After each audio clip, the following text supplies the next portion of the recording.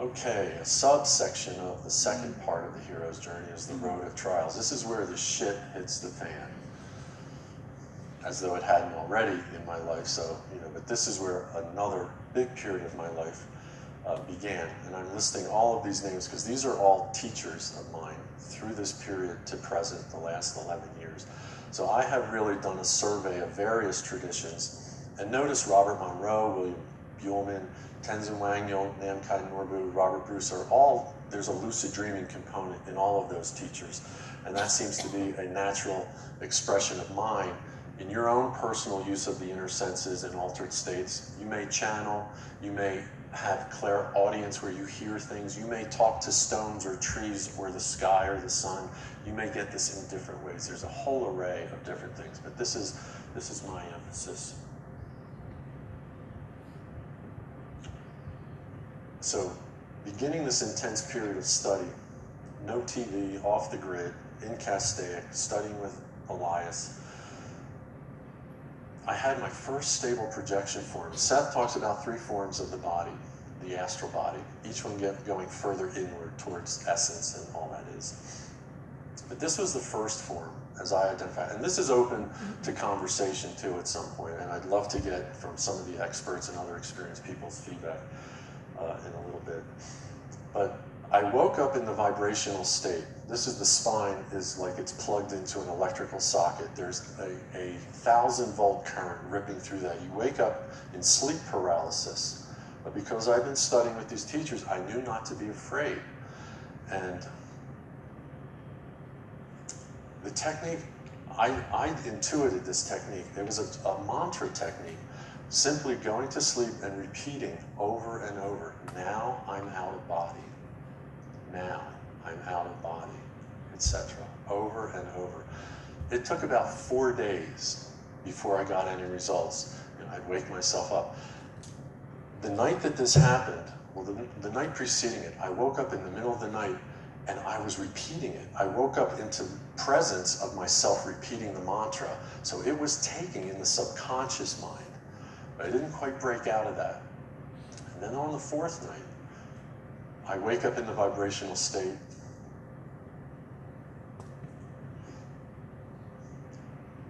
And these are techniques that I had been studying also.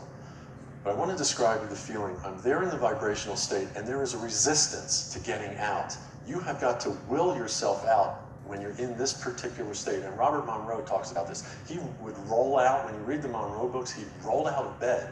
Well, this is when you're right at that point, you've got to out now, and get out. And since I've been practicing that technique with Monroe for a year or so before that, when I was right there, I this time, sat up, pierced that veil, sat on the bed, stood up, and looked back at my body.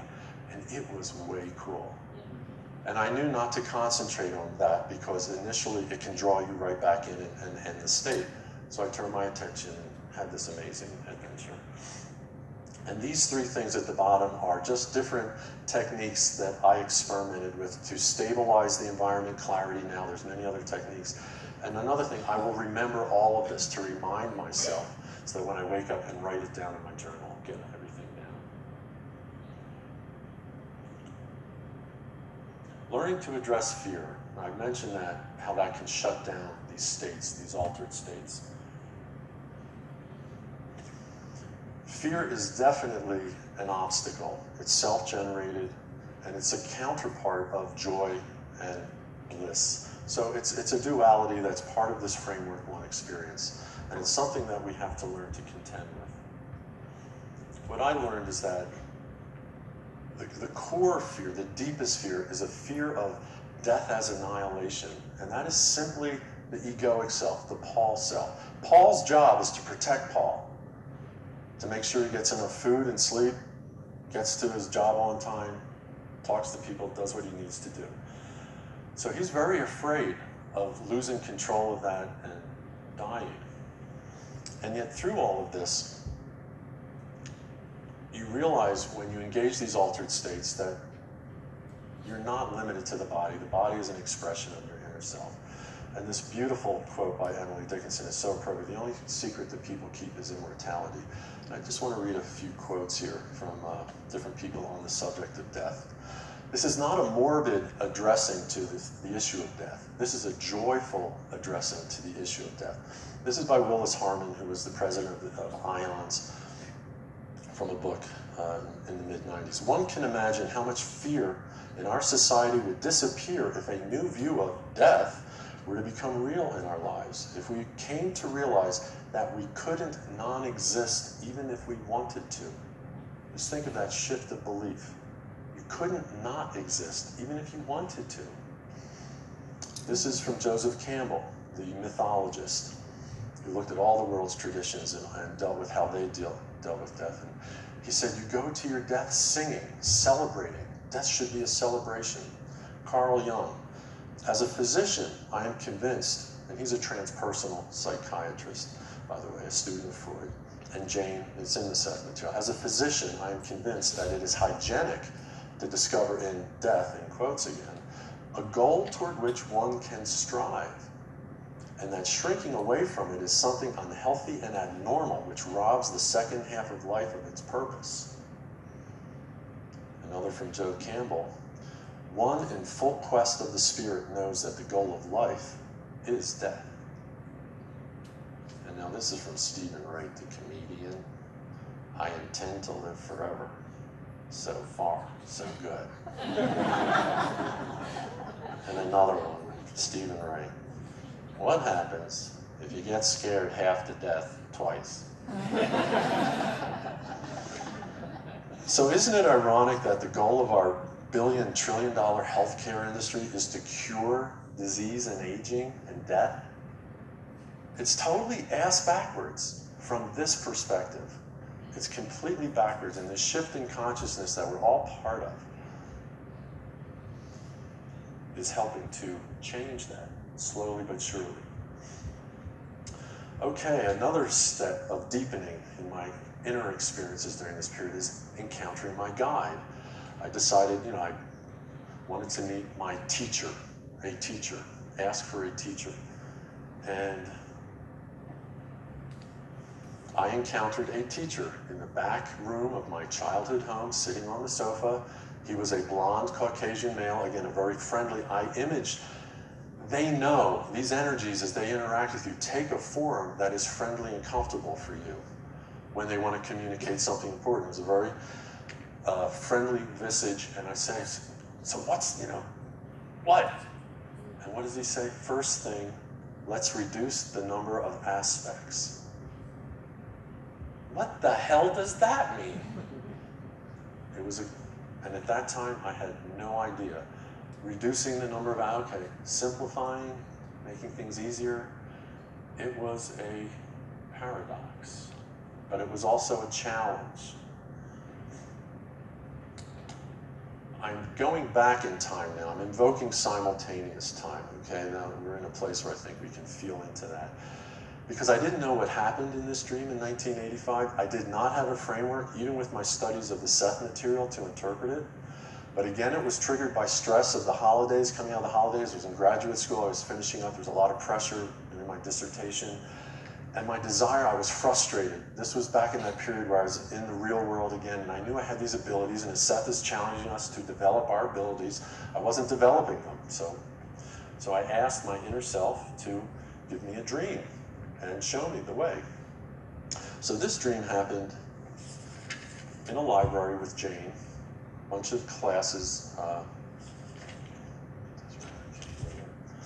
with a bunch of students, and there was this whole bunch of activity going on there in the room, and it was sort of being a student of Jane. At one point, Jane comes behind me and puts her hands right over my eyes, and that triggers a change of state. And this is a picture from the Hubble, and I purposely put it in black and white because there was no color. And this is the closest thing I could come to it. And I'm going to read from my dream journal here. Because I asked Elias about this, and the interpretation of this dream was very interesting.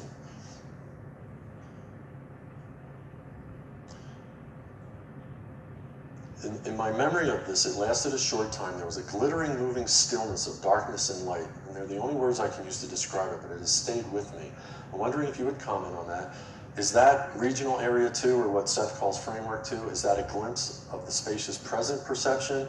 Could you offer an interpretation? And Elias said, this is an offering to yourself of imagery, of not looking outside of yourself, but looking within to the vastness of consciousness, and offering yourself a type of imagery different to your objective waking imagery, and allowing you to view different elements of the action of consciousness, the sparklingness of it, the movement and the effortless of it, not being a thing, but being nothing. And I answer, and it was vast, it was huge, and he looks at me and goes, far beyond your comprehension. And that's why it was just a short perception on my part? Correct, he said. This is not necessarily a designation of a specific area of consciousness, but of consciousness itself. This is the ground of being. This is the pure essence of consciousness, the non-dual, that all the non-dual traditions talk about. Another chapter, connecting with future focuses. I had a dream, and I asked Elias about this one too. About 2 weeks ago, a lucid dream, I saw a female with a crew-cut hairstyle. Initially, I was attracted to this female and approached her with amorous intention and realized it was inappropriate to continue any sort of romantic advance. I pulled back and realized that it was an aspect of myself. I knew it was an aspect. I remember the eyes and the compassion of this woman looking at me. She was just radiating, just smiling, staring at me. No verbal, just a feeling tone emanating to me. I believe it was a future focus of mine. And I'm also wondering if you would comment on the nature of that and why I lost the focus so quickly, why I couldn't stabilize it. Elias told me that I was correct, it is a future focus, but you find yourself in your excitement and your zeal to be connecting to this focus and your recognition of it, that you move into an area of intimacy which, within your subjective awareness, you automatically know that this is not acceptable. There is an innate sense of violation even at the essence level. And why? Therefore, you fade within the focus, which this is a natural action. For to be becoming intimate with another focus is also altering and may not be beneficial to either you or the other focus.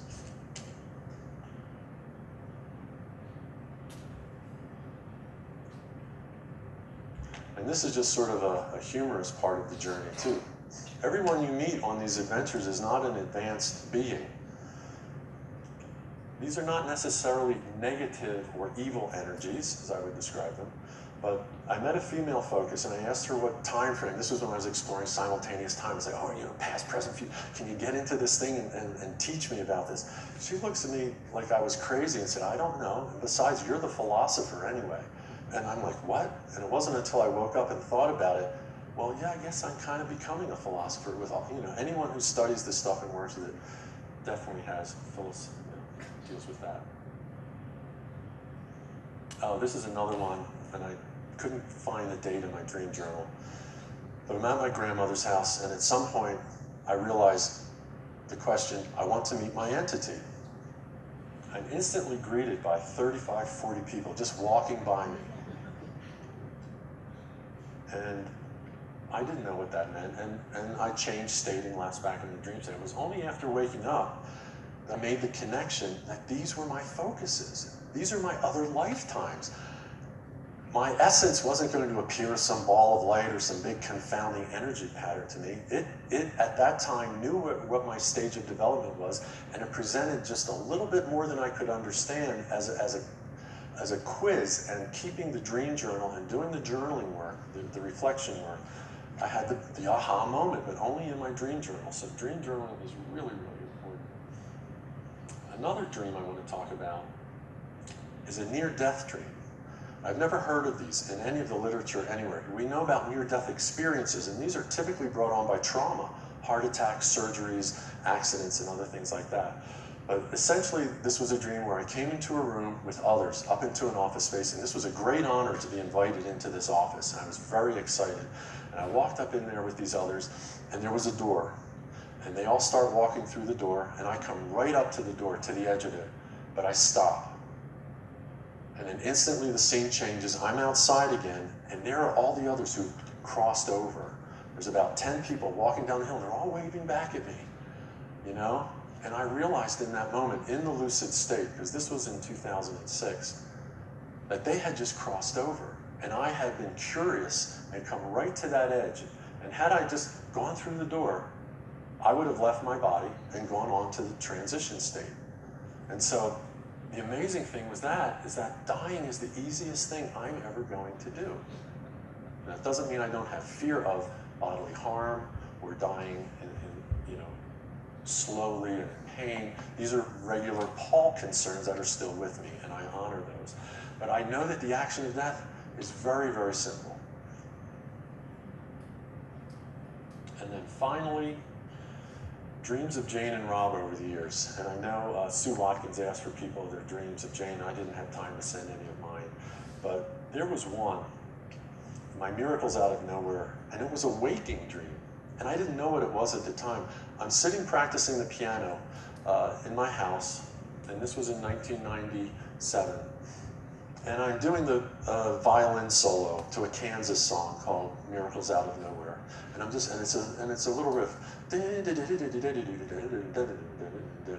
I'm doing it over and over. And suddenly, I had this memory come in, and I'm still playing. I'm in an altered state of visiting Jane and Rob, and this green painting of Jane's up here. That feeling tone, there was a green carpet, green paint on the walls. She was wearing green. And so I thought, I'm remembering a dream that I had, and I'll look it up in my dream journals. I spent weeks looking at dozens of dreams. I never found it, and I realized only then, oh, this was a waking dream.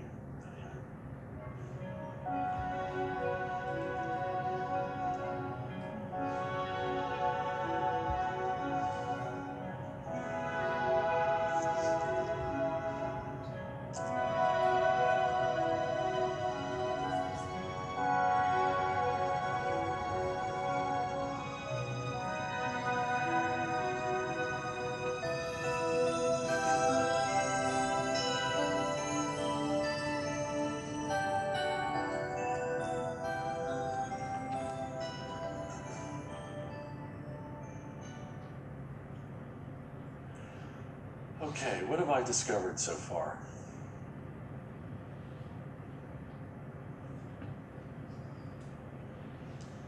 I create my own reality. The outer ego, Paul, my entity, and this primary pyramid gestalt. These are the three main aspects of myself that I have been exposed to through these experiences. Very quickly, because we're running out of time, I'm not even going to read that to you.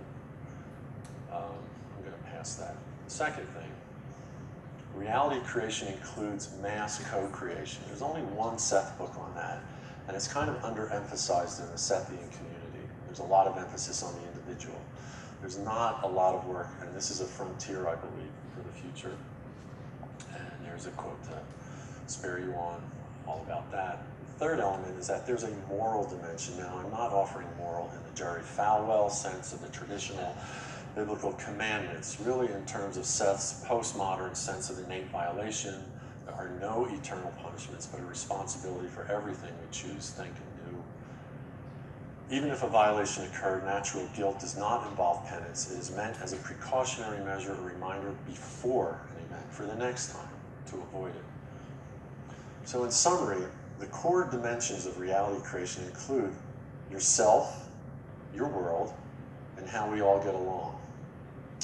And now you can grab your music boxes, and if you just hold them in front of you, don't turn them yet, and we're just going to do a little experiment here to try and reinforce these 3 points of yourself, your world, and how we all get along. This music box represents yourself, a physical person, an outer ego, in framework 1, and left-handed or right-handed. And now I'd like you, let me just give the instructions. I haven't tried this yet, so I'm not sure how it's going to work. But basically, I'm going to have you all holding it up in front of you, turn the thing and make sound. And then when I say 4, when I say the word 4, I want you to, now I'm going to say table. I want you to place it on the table and continue turning it. So turn it. So let's start turning it. There's a right way and a wrong way to turn it. As I'm holding mine, I'm coming down. So if you're holding it this way, you're going up. Okay, if you're holding it this way, going down. Okay, I'm hearing a little tingle, and you gotta get some energy into it now. Okay, let's. Okay, it's very soft, right? So this is yourself in the world, isolated by itself. Right? You can barely hear anything, right? Let's put it on the table and try that. Oh my God. When we create together, when we do this, keep going, keep playing. Now lift it up again, off the table. When you're by yourself, who's on the table still? Surge. I love you dearly, my friend. Okay, that's it. You can keep these. This is a takeaway. Please try not to bug the speakers that come afterwards. And the third part of this, to imagine how we can all get along, is if we had it all queued up to the same tune, and I were to conduct you 1, 2, 3, 4, and we do a little symphonic thing of this, Beethoven's Ninth comes out, and we live in harmony, and we all get along a little better. So with this in mind, everything I've discussed this morning will not be in my new Seth book, but I shared it with you to help you understand my experiences that drove me to create this book, and that gird and support my love of the material. The title is Seth, the Ultimate Guide. It's due out. Discover your true self, your place in the world, and how we can live in harmony. The publisher is Hampton Roads, who's done Conversations with God. Bob Friedman was here last year and heard me speak and asked me to write a Seth for Dummies book. I was charged with writing a Seth for Dummies book. I did not submit a Seth for Dummies book. But what I submitted was an attempt to introduce the material. There are 16 chapters in the book in 3 sections based on these 3 major themes of my own personal explorations. It's how I organize it. Our own Carol Funk gave it an editing pass-through. 2 other friends also, and Joanne edited every chapter and then did an entire going through of the book itself. So when we submitted the manuscript to the publisher, I just got it back last Monday. There were less than a dozen edits in the final manuscript of 250 pages. So we front-loaded our work. We did it right. We handed in basically a finished manuscript that has passed muster so far. It's still not out of the woods in committee yet. And I don't have time. I have to finish up. I only have a couple minutes here. There was an experience I had several weeks ago. After the book was submitted, after it was done, again, it was triggered by stress of dealing with health issues, dealing with my stepfather's passing, and questioning the world and my own life, my own death. And this went on for 6 hours. And this was the first experience I've had based on meditation. I haven't had time to talk much about my meditation practice, but it's sitting, it's mindfulness meditation, sitting in silence. It prepares the mind for a more integrated spiritual experience and awareness. And it started in the physical realm, a lot of the eyes being closed and like waking dreaming and things going on. Joanne took notes for 4 or 5 hours and even recorded some of it. And at the peak, it went non-dual in that there was a light up here, there was waking dream here, and there was body here. These 3 aspects, this I was fully present, and the sense of separation from this core ground of being was horrible. I realized that I'm here for a reason, and I'm separated from my true self in fullness of my awareness. And the mantra that I got out of this, and it now sits on my monitor, is I have the power to fully participate in my life and my death as I create it. So I was really dealing with death again as I'm 54 years old and I'm in the second half of my life, attempting to joyfully participate in that coming thing. It's only now the first, less reduced the number of aspects became clear after this experience. It's the simple feeling of being. I point out I, different spiritual teachers point out different aspects of self, but it's all one.